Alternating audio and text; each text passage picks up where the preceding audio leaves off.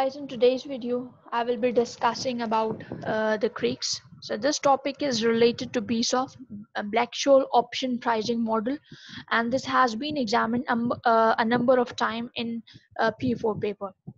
Okay, so this can come in the exam around 4 to 5 marks, so this is only theoretically examined. Okay, now before I move on towards the Greek, let's just first of all develop some basic understanding. Okay, now basically BSOP was developed by Greek. Now Greek has given certain terminologies. So we have total of 5 Greek terms. So we will look at those terms one by one. Now basically by using BSOP we can compute the value of call or put option. So in order to compute the value of call or put option we need 5 variables. That is, we need PA, PE, R, S and T. PA, that is your share price, PE is your exercise price, R is risk-free rate, S is your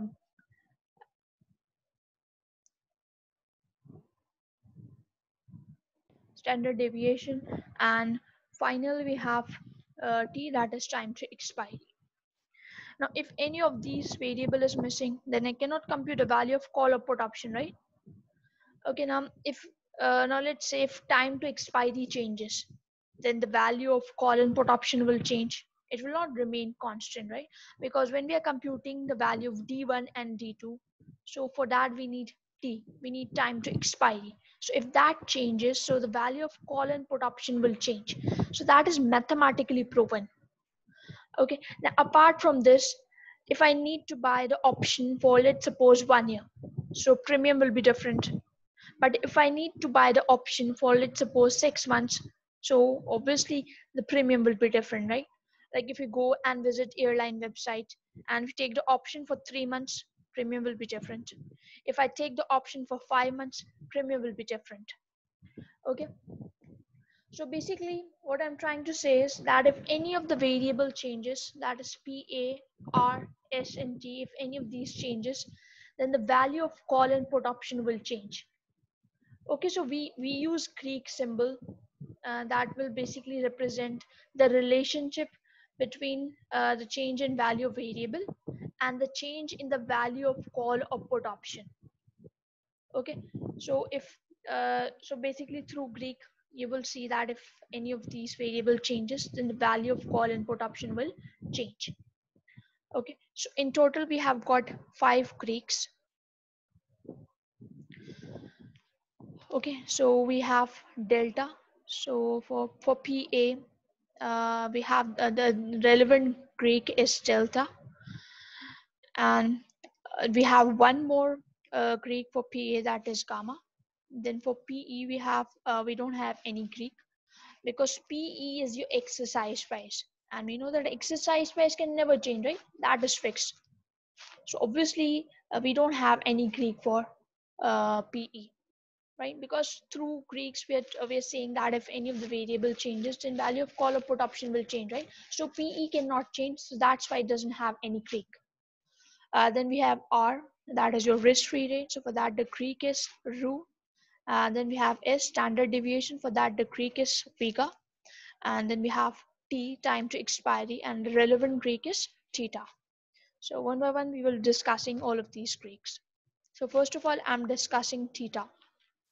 Okay, now basically if there is any change in theta, uh, sorry, basically if theta will basically measure that by how much percentage the value of call and put option will change if there is any change in time to expiry.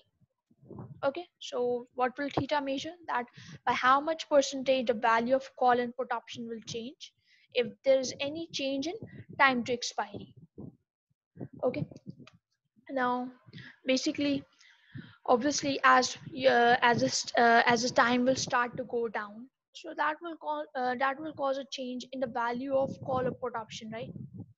Like let's say as the time will come down, so let's say if you have an option exercisable in 12 months time from now, so today you have 365 days, then tomorrow you have 364 days left, Then after that 363 days left, and so on. Okay, so as the time will start to go down, so definitely your t will change, right? T will change as you will keep on moving towards the expiry date. So obviously t will change, and if t is changing, then the value of call and put option will change. So that is what theta will measure. Okay. Okay, now next we are discussing rho. Okay, so this rho, this is representing the variable r. Okay, rf, risk free rate. So if your risk-free rate, if your government rate changes, so again the value of option will change, right? Okay, now if you remember in D1 and D2 calculation, we consider R, right? Uh, so if R changes, if the risk-free rate changes, then definitely the value of call and put option will change. Okay, so this was the mathematical impact. But in reality, if government increases the risk-free rate, then investor will switch towards uh, government bonds, right? From share market, they will switch towards government bonds because they're increasing the return, right? So definitely from the share market, they will shift towards the government bonds. So this rule, this will measure the change in value of option due to change in RF. Okay, then let me tell you one more point. Like if you remember, we used this R in BSOP discount factor, right? BSOP discount factor is E to the power of minus RT. So don't you think that if this R changes, then BSOP discount factor will change, and ultimately the value of option will change, right? Because if you remember in call option formula, that is PA into ND1, right, minus PE into ND2 into E to the power of RT, right? That is the formula. So don't you think that if discount factor changes in the present value, PE will change, and ultimately the value of call option will also change? Okay. Okay, now next we are discussing vega. So vega is basically representing the variable S, standard deviation. Okay, so if standard deviation, your volatility changes, so again option value will change, right?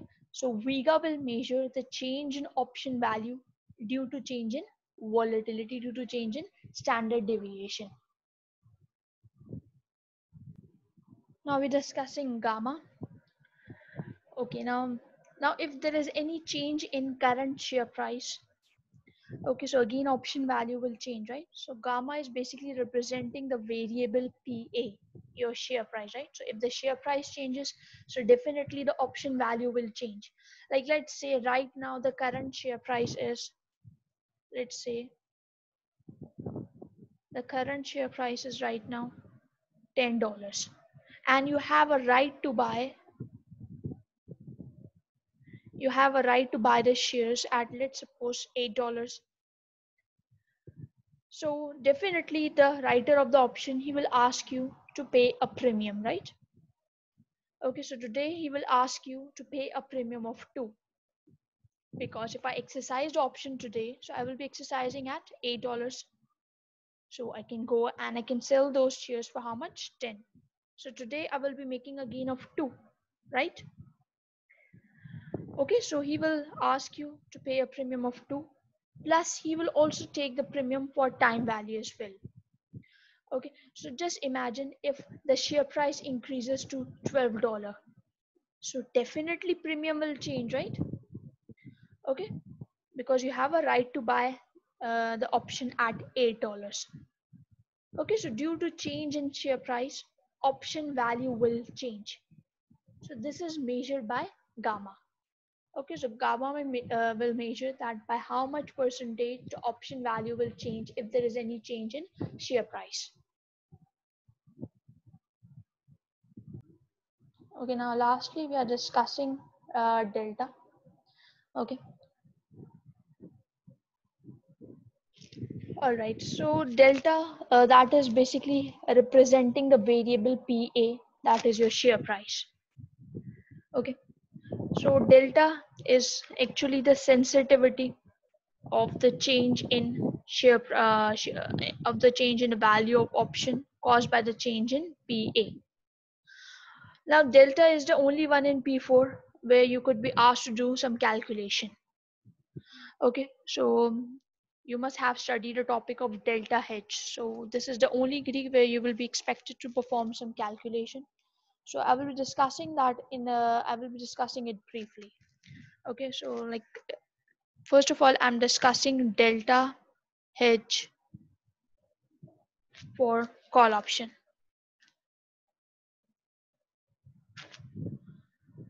Okay, now let's suppose you have written some call options. Okay, it means you have sold call option. You are the seller of call option. So you have given the other person the right to buy the shares from me, right?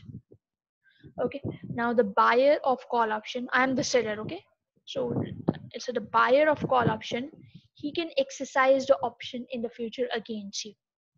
Okay, now obviously buyer will only exercise the option if there is a gain for them. Okay, so if in the future if the buyer exercises the option, then then you as the seller, you need to have some shares so that I can give to that person, right? Okay, the buyer will give you the exercise price and you need to give that person some shares, right?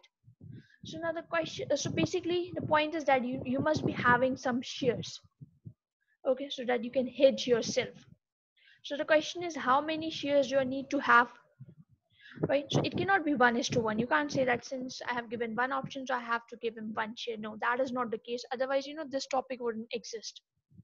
Okay, so basically delta H, it will basically tell you how many shares you need to hold in relation to the options written. Okay, so it will tell you that how many shares you need to hold in relation to the options that you have written. Okay, so basically the delta of call is in D1. Okay, so you must be knowing how to perform the calculation for delta for call option. Now next I'm discussing delta H for put option. Okay, now let's suppose I have shares of ABC company. So I'm worried that the share price can decrease, right? So whenever we have shares of any company, so we are facing the risk that share price might fall. So I'm facing this risk, right? So in order to hedge this risk, what you can do is you can buy put options. Okay, you can buy put option. All right, so I have told you how you can hedge this risk. But now the question is that how many put option do I need to buy in order to hedge my investment, right? So I have given you the solution, right? But now again the question is that how many put option do I need to buy in order to hedge my investment? So that answer is basically provided by delta. Okay, so delta will tell you that how many put option you need to buy in order to hedge your investment. Okay, now delta of put is basically n minus d1. Okay, so that was all from today's video. I hope you guys liked the video. So don't forget to subscribe my channel. Thank you.